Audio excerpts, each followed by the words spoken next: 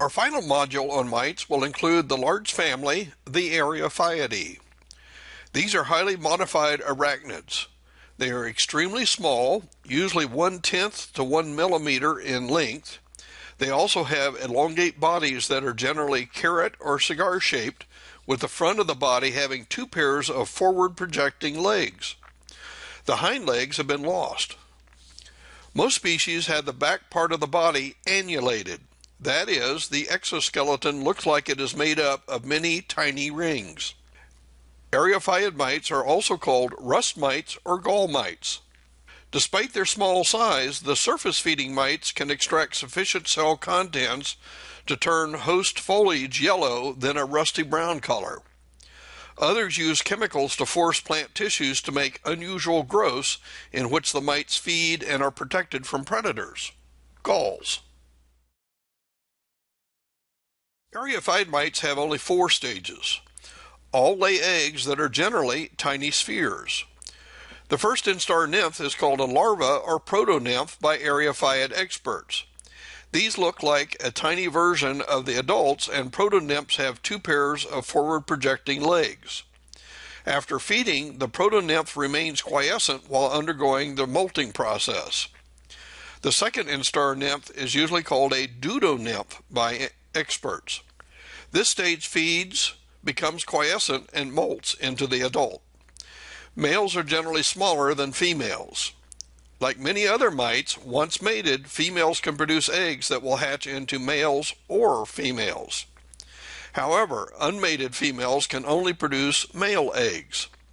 While this life cycle looks pretty straightforward, many Eriophyid mites have 2 forms of females: a summer active form and a overwintering form that is usually a bit larger and has thicker exoskeleton. Summer females are called protogynes, and overwintering females are called pseudogynes. The hemlock rust mite is a rather classic rust mite species. This one overwinters as eggs attached to the bases of hemlock needles.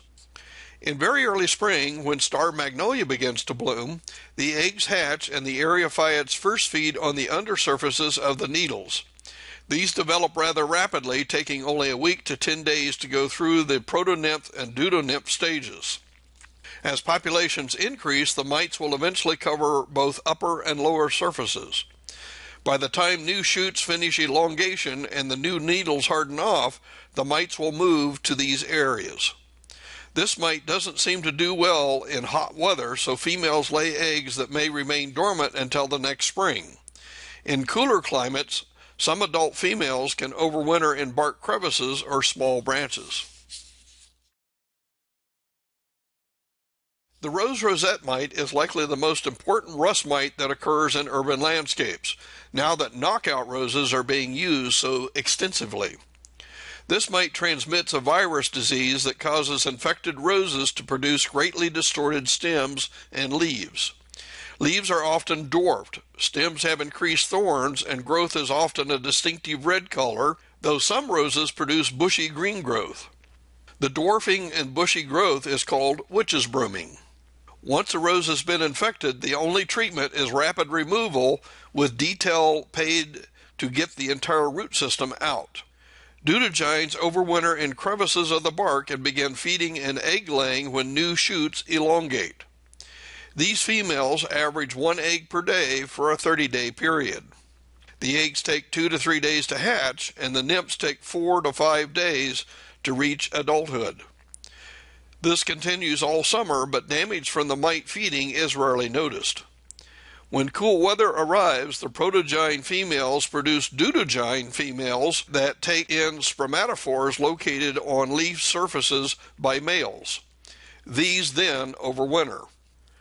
This mite often picks up the virus disease when feeding on wild multiflora rose. The mites easily balloon to new plants where they can infect them. Rosarians know to quickly remove infected plants, as the mites can more easily balloon to nearby plants.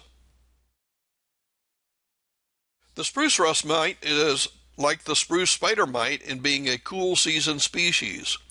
It overwinters and oversummers as dormant eggs, usually attached to the bases of needles. Overwintered eggs hatch as early as March, and the mites may undergo several generations before stopping their activity in June. They pick up activity again in late September and early October, then cease activity by the end of November into mid-December. Their feeding causes general bronzing of the foliage, but inspection of needles with a hand lens will reveal that the bronzing speckles are smaller than those produced by the spruce spider mites. This mite is very common on dwarf Alberta spruces, and the interaction of this mite with spruce spider mites can cause needle drop and even branch death on these trees. By the time that this damage is noticed in the summer, both mites have ceased activity. Bald cypress is increasingly used in urban landscapes, especially where soils are becoming saturated for part of the season. It is a very hardy deciduous conifer that can survive hot and dry periods in the summer. However, it has a rust mite that can turn the foliage a reddish brown by midsummer that then results in early needle drop. This species overwinters as deutogynes hiding under flaps of bark. In the spring, these move to the newly expanding needles and begin to lay eggs for the protogyne generations. The mite can completely cover both upper and lower needle surfaces, and their white cast skins are easily seen with a hand lens. Reproduction speeds up with warm weather, and by August, needles can turn brown and drop. Bald cypress trees can be sensitive to horticultural oils, so other pesticides registered for rust mite control should be used. Thorough coverage of the foliage is needed to achieve control, and early treatments in late May into mid-June are recommended to prevent significant damage. The pear-leaf blister mite is an important pest of fruit orchards, but it can also damage ornamental calorie pears. In orchards, the mites can damage the fruit, but in landscapes, the damage is primarily the blisters that form on leaves. This mite overwinters as deutogynes that are located at the bases of buds or within the bud scales. In early spring, these females lay eggs within the leaf bud scales. The hatching protogynes cause a proliferation of cells on the expanding leaf surfaces. Some of these cells die, which forms a cavity in which the mites can feed on soft tissues and continue their reproduction. These eventually are the blisters that are located on the leaves.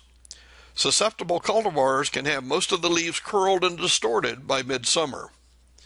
When a blister becomes crowded, the mites will depart and can form new blisters.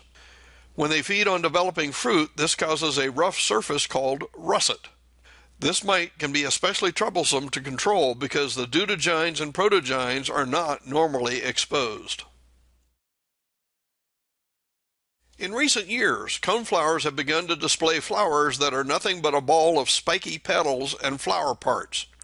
In the past, this was associated with a virus disease, but this new malady seems to be associated with an Eriophyid mite that is now commonly called the coneflower flower gall mite. It appears that the deutogynes overwinter on the old stems of echinacea plants. As new growth begins in the spring, these mites move to the flower buds. Their feeding causes a proliferation of short flower petals across the cone. Some flowers only have the top of the flower cone affected, and other flowers can have the entire flower cone affected. The mites rapidly develop and reproduce during the summer months, and when the flower cone becomes crowded, the mites will emerge to balloon to other flowers and plants. Most coneflower growers have learned that cutting plants to the ground and removing all leaf and stem debris in the fall can help manage this pest.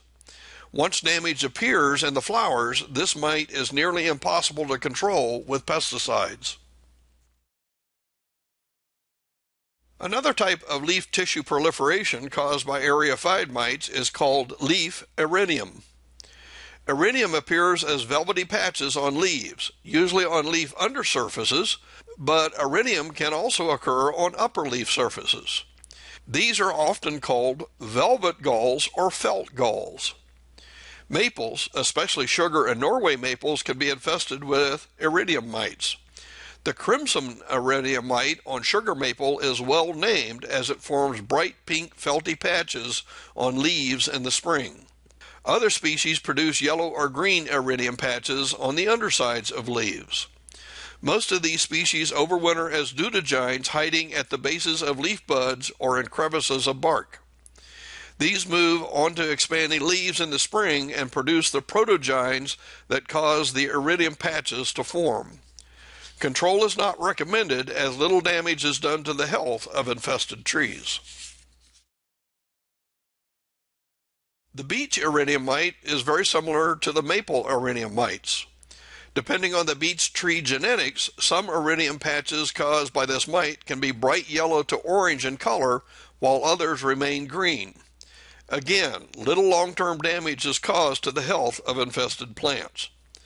Depending on the environmental conditions, this mite can cause extensive leaf damage, but in following seasons, few iridium patches may be formed. Many Eriophyid mites are true gall formers. There are generally two types of leaf galls made by Eriophiids, bladder galls and spindle galls. On silver and red maples, one Eriophyid mite species forms bladder galls. This mite overwinters as deutergines located under bark flaps or at the bases of leaf buds.